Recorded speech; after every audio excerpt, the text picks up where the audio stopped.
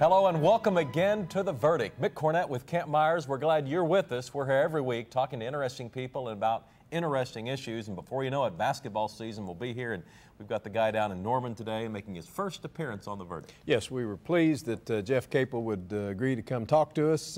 We have been wanting to get him on for a while. He's been awfully busy doing a lot of good things down there. We're going to find out a little bit more about Jeff and what's going on in the program. Seems to have the program on the right track, and we'll find out more about Jeff Capel. What makes him tick today on The Verdict?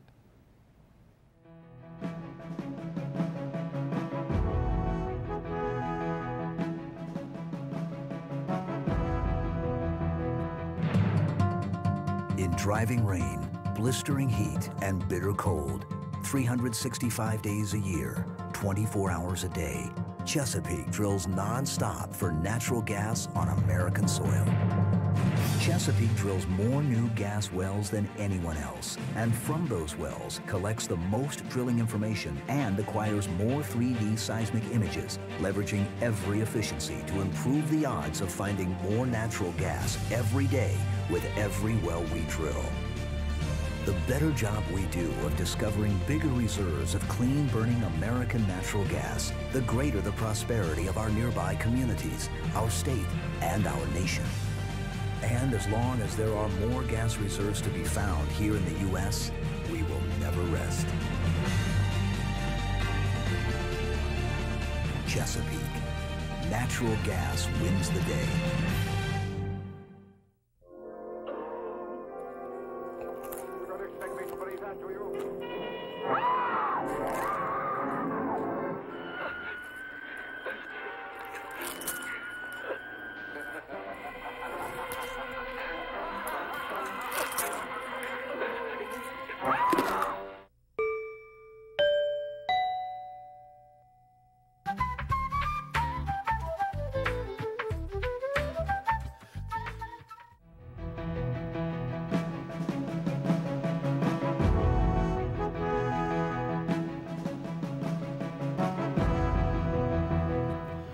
Welcome back to The Verdict. Mick Cornett and Kent Myers, and Kent's going to introduce today's guest. Really pleased today to have the head coach of the University of Oklahoma men's basketball program, Jeff Capel, joining us for his first visit, and we sure hope not his last visit to The Verdict. Jeff has been at the University of Oklahoma now starting his third season. He did his undergraduate work at Duke University. There he was a basketball player and started 4 years for the Blue Devils. Very successful tenure there. He was previously head coach at Virginia Commonwealth before coming to the University of Oklahoma. Jeff, thank you so much for joining us. My pleasure. Pleased to have you. Thanks. Seems like you've got the program on the right track. Are you pleased where you are? Is this kind of where you thought the program would be going into its third year? Well, I am very pleased. I thought last year was a huge step for us, getting to the NCAA tournament as an at-large team, winning a game, so getting to the final 32. Thought it was a great experience. We have a good amount of talent coming back from last year's team.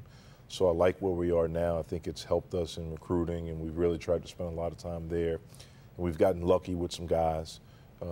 We've worked at it, but we've also, I think recruiting is also timing and luck sometimes. So we've gotten a little bit lucky there. And I like our team this year. I like who I think we can become. So I am pleased with where we are right now. You've got the program at a very high profile. You've been a high profile basketball player for a long, long time. We have some videotape that we want to go to. This is from 1995. Jeff is not the coach in this footage. He's the player. Talk us through this, Coach. Well, we were down 3. It's actually pretty amazing. We were down 9 with about a minute left. And we were just North hoping, Carolina, right? Yeah, we're just hoping that Serge Wicker missed the free throws. And when he missed it, I got the ball, and I was just trying to get to a spot on the floor. And, you know, the thing that's interesting, a lot of people think we won that game with that shot.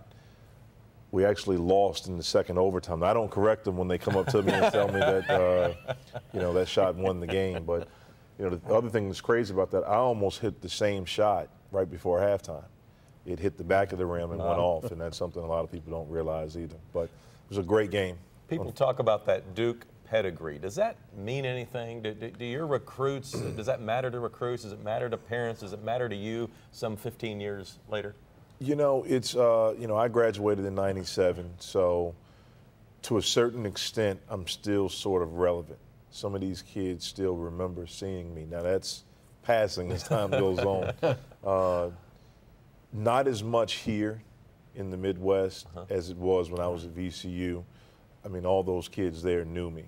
But coming from Duke does have a lot of positives. I mean, a lot.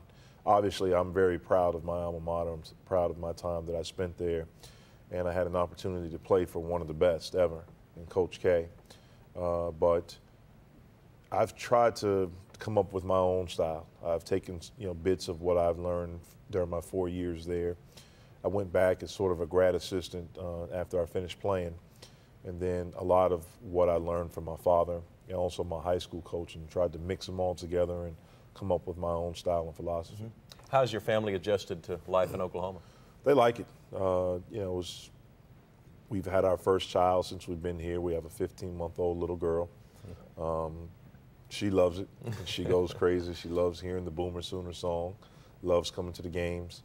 My wife loves it. My wife's an attorney. She's actually teaching at the law school here. People here are so nice, very friendly. It reminds us a little bit of North Carolina. When we first moved here, one of the first people I saw when I got here was Chris Paul. The Hornets were still here, and I've known Chris forever. He's from North Carolina like myself.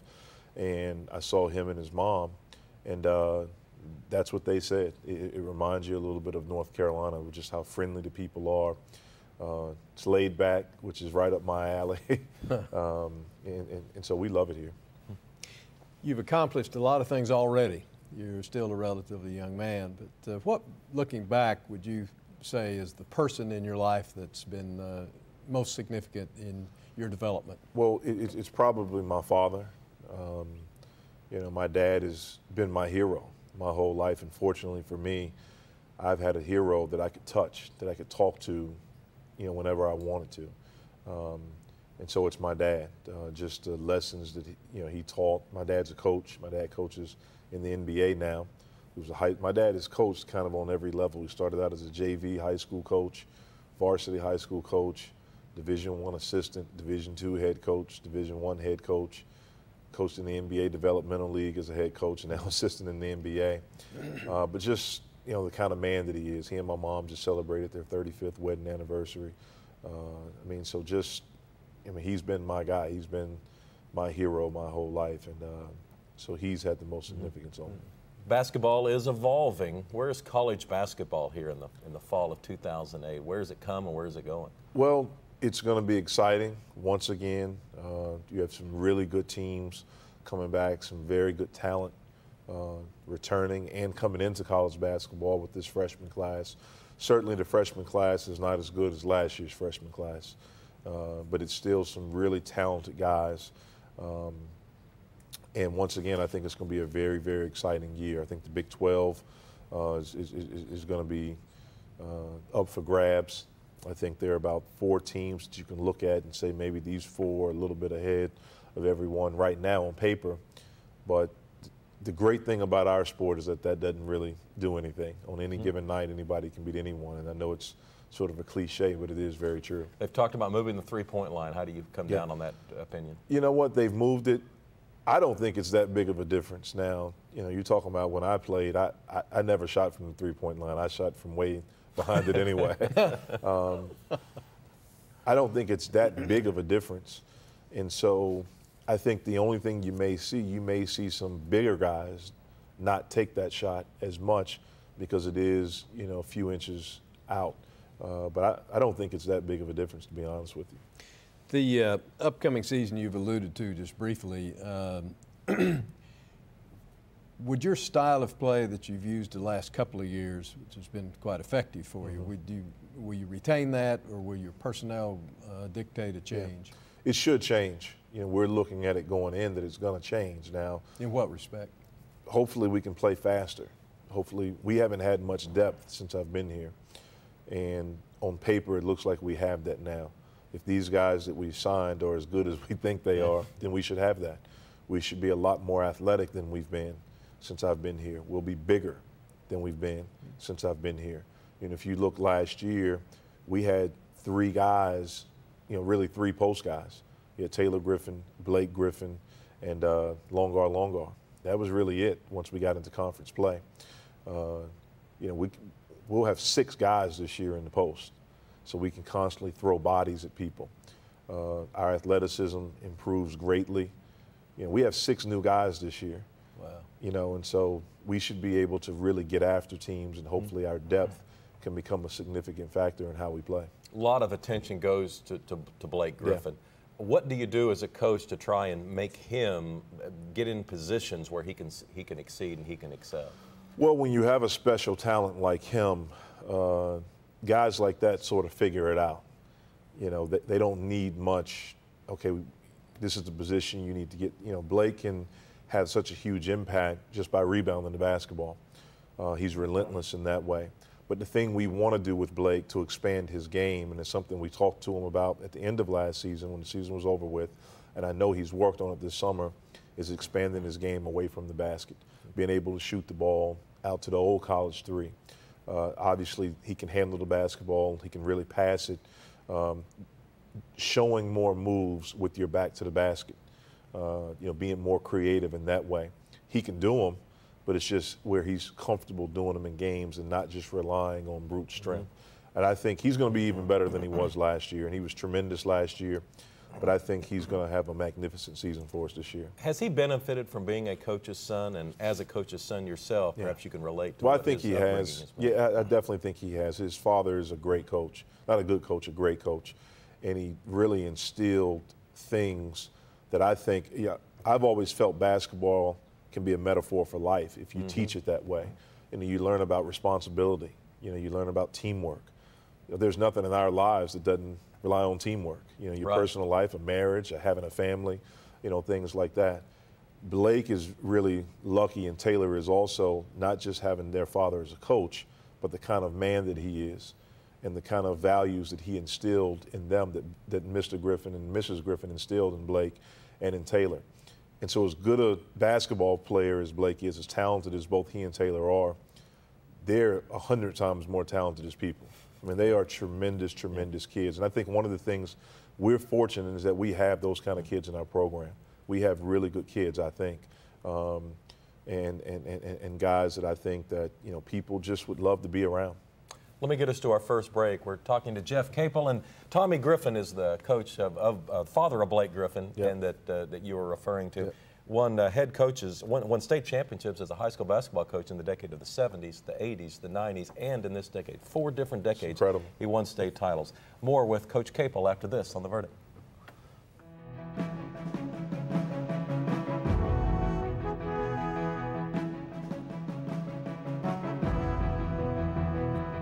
Home values are down in some states, but not in Oklahoma.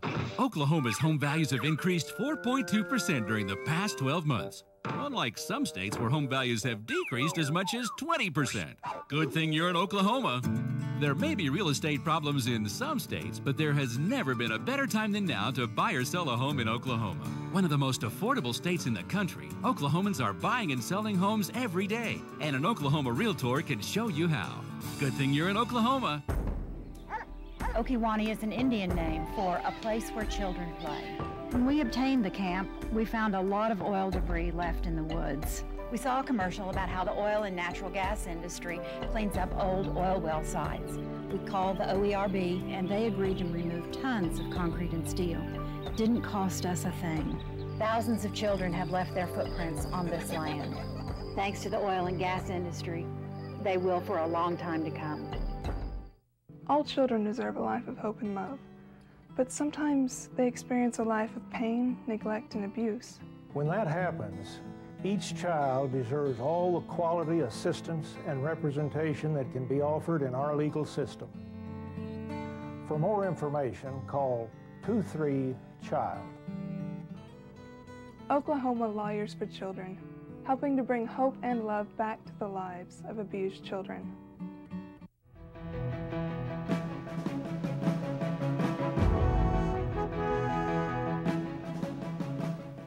Welcome back to The Verdict. Mick Cornett, Kent Myers, and today's guest, Jeff Capel. Let's go over some of the players that we'll be getting used to this year and following the Sooners. Well, I've talked about the Griffin brothers, so I'll move on. Austin Johnson will be back, and he's been an off-and-on starter for the past 3 years. And, if he can stay healthy, we think he can have a really, really good senior year. Omar Leary will be a senior for us.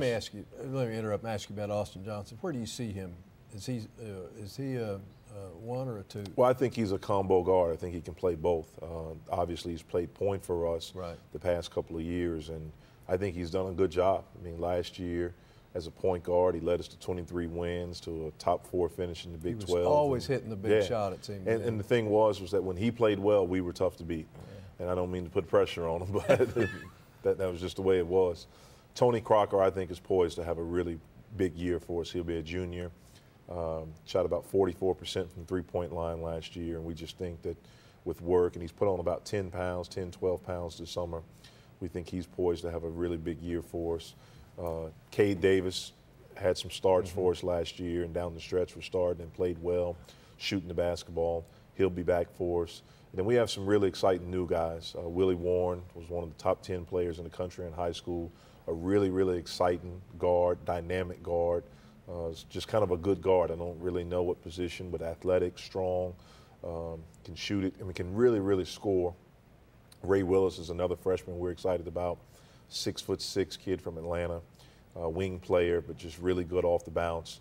Juan Patillo, Kyle Cannon, and Orlando Allen, 3 junior college guys, 6'7", 6'8", 7 feet, those 3 guys. And so we just feel like we've added a lot. Ryan Wright, who sat out for us last year, 6'9", 240 pounds, transferred from UCLA, really athletic, really strong. So we feel like we've added a lot of pieces. Now it's just a matter of bringing it all together and forming one cohesive unit. Let me, most people that watch this show or most people that pay any attention to OU basketball would know that Jeff Capel's the head coach. But tell us about your staff. Tell us on whom do you rely to do the other things that you don't do? Well, Mark Klein has been with me since VCU. Mark is really a part of my family. Mark was my dad's assistant for 10 years, went to Virginia Tech for 4 years, and then I hired him back at VCU and brought him here. He's the only guy I brought with VCU with me. Mark is primarily responsible for coaching our big guys, and he's done a tremendous job here at VCU, really everywhere he's been. Really great recruiter. Mark is tremendous. I hope to keep him for a while, but I also hope that he gets a head coaching job. He deserves it. Aronde Talaferro is the newest member of our staff. Last year was his first year. Aronde was a high school head coach in Detroit for 5 years, was an assistant at Kent State with Stan Heath, and then for 5 years at Arkansas. Really, really dynamic recruiter. Ben Betts was with me 1 year at VCU, then he left to be the head coach at South Carolina State, and he's been with me since I came here to Oklahoma. Ben is one of the most professional people I've ever met. Great coach, great recruiter, great communicator. So I feel very lucky. That's my coaching staff. And then Brian Goodman's my operations guy who does kind of the day-to-day stuff. He was an assistant at Bucknell for a while. Actually grew up here in Oklahoma. Dion Phelps, was a guy that was an assistant at Texas San Antonio. He's my video guy.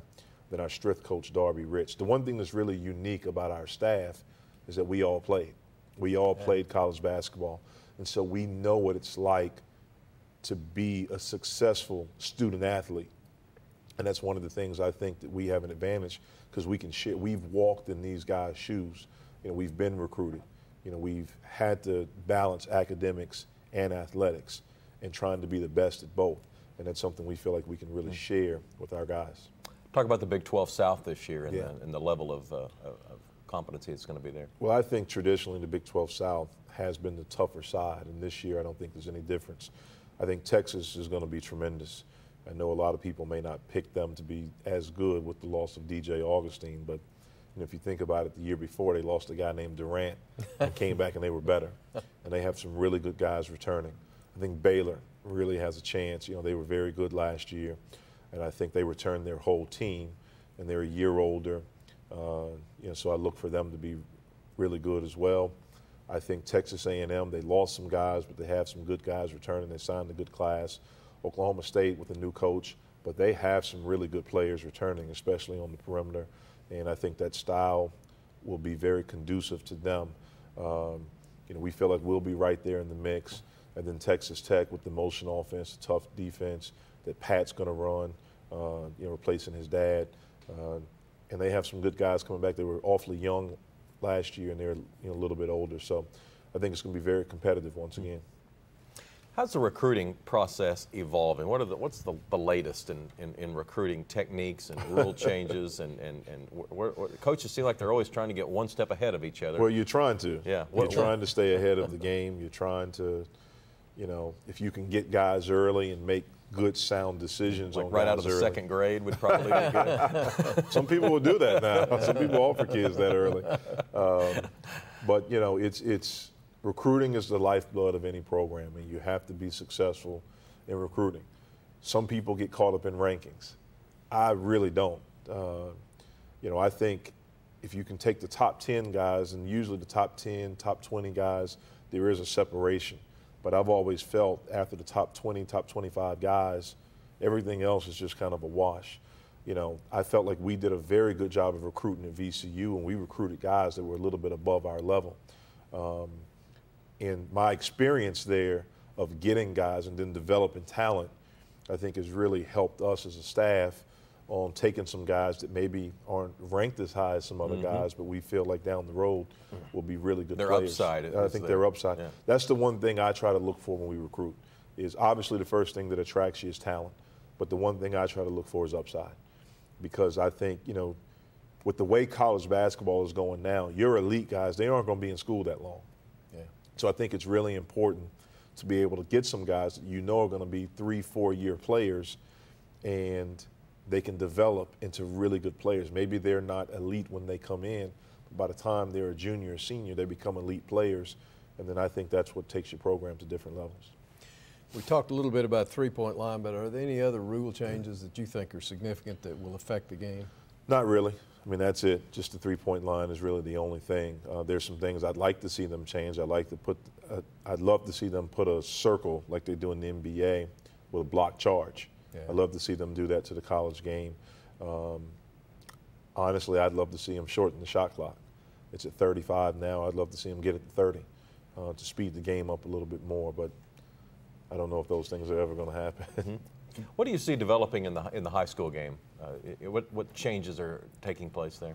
Well, the internet has changed everything on every level. Now you have high school players playing on national TV.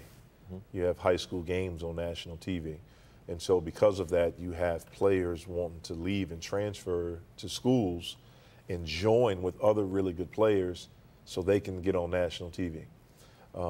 That's a huge thing now. Obviously, I think the players are getting bigger and stronger and more athletic each year. But the biggest trend I've seen is just the exposure, you know, the rankings. These kids are so into where they're ranked, and you have all these different camps and AAU tournaments, and these kids really never get a break. And I think in some ways it's good from the standpoint of you get yourself out there, you're playing against better competition. And for us, we get a chance to evaluate. But I'm really concerned about it. I'm really concerned about the kids' well-being, their health, getting hurt, or them getting burned out from playing. We have not talked about the Big 12 basketball tournament coming back to Oklahoma City this March. I assume that's good for people that live in this state. No question. I mean, I think it's a very exciting time for basketball in our state. Obviously, with the pro team coming here, we have an NBA team. The only major professional sports team in the state of Oklahoma is basketball. And now, you know, our state, we have a team that we can take ownership in. It wasn't like a few years ago when the Hornets were here where we were kind of leasing them for a couple of years. Right. You know, this is something we can take ownership in. We think we have a chance to be a really good basketball team this year, and I know there's a lot of excitement. You have the Big 12 tournament, so you're going to have a collection of talent coming here and playing right here in Oklahoma City. So I think it's a very, very exciting time for a basketball person here in the state of Oklahoma, and hopefully with all these different things, it can create so much more interest in all the sports teams. This state is really lucky. I don't know how much people realize it. Coming from North Carolina, a basketball state, that's all anyone cares about. But you look at the success that Oklahoma has had, OU has had on the basketball. ESPN just did a ranking of the top 30 programs since the NCAA field expanded to 64, and OU was ranked 12th. Wow. It's the second highest rated team in the Big 12 behind Kansas, and there are only two ACC teams, Duke and North Carolina. And so if you look at that, the success, you look at the success that Tulsa has had on the basketball floor, You look at the success that Oklahoma State has had. It's been some great, Oral Roberts, you look at their success. It's been some great basketball. Oklahoma City University, Division II, the success they've had. I mean, it's been some really good basketball here. And, you know, I just really hope people appreciate it. I know they do. I know they appreciate you. Well, thank you. Program's in good hands. Jeff, thanks and good luck this year. Appreciate Thanks for coming. Thank you. Kent and I'll have a final word after this.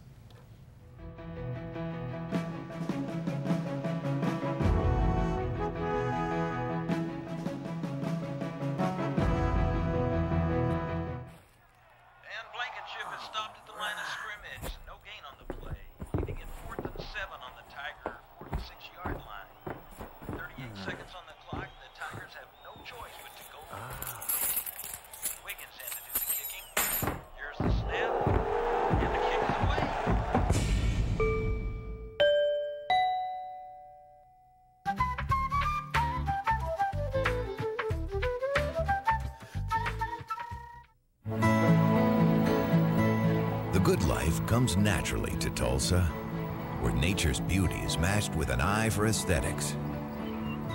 A legacy of neighborhoods graced with lawns and landscaping and handsome homes. A place that seems to have patented an ideal lifestyle. Bank First is loyal to the quality of life Tulsa assures its citizens, to the priority placed on education, culture, and growth. Loyal to builders who transform raw land into residential charm. Developers who see opportunity and add vitality to Tulsa's economy. Bank First serves both enterprise and private lives that need a loyal partner. It's how we help nurture this city's very good life. Bank First. Loyal to Oklahoma. Loyal to you. The Journal-Record is pleased to be a sponsor of The Verdict. The Journal-Record, since 1903, the best source of Oklahoma business news and legal information. Well, the program is in good hands down in Norman. Indeed. Jeff Capel's quite an impressive fellow, great credentials and great leadership. More information on the OU athletics programs at their website, Soonersports.com. More information about this show on our website, theverdict.tv. We'll see you next week on The Verdict.